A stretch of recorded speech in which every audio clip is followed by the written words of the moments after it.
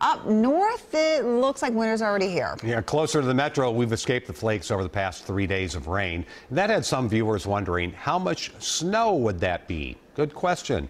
Heather Brown took this one to Chris. Terrible weather. Yeah, it's not great. Until we finally start to dry out, it'll come. It's a good day to sit around and eat ice cream. So by the time this is all over, it will have rained for 3 days. How about that? How much snow would that be? That's a scary thought, actually. Some people really enjoy this weather. It's cozy. When I go back to my student days, which was a long time ago, we used to look at rainfall to snow ratios roughly as a 10 to 1. So if you had an inch of rainfall, you would have 10 inches of snow.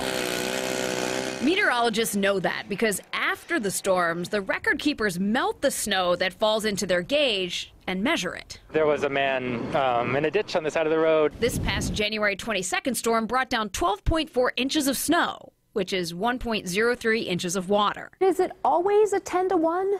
Not always. That's a pretty good estimate if you're dealing with temperatures, say, from 28 degrees and warmer. If it gets colder, the ratio goes up. For example, it was 14 to 1 when the temps were in the low 20s during the April blizzard.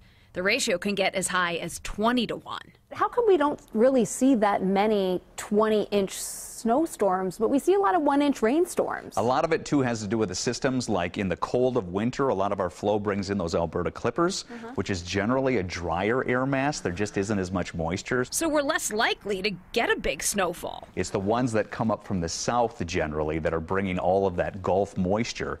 That also brings up the milder air mass. Different temperatures will bring down different shaped snowflakes. They look more like these when it's warm and these when it's cold. When it's light, there's more air content, and that allows it to stack up more. A lot of spots have just been soaked these last couple of days, almost 2 inches from Glen. So let's just be grateful it's not the middle of January. Yes. Heather Brown, WCCO 4 News.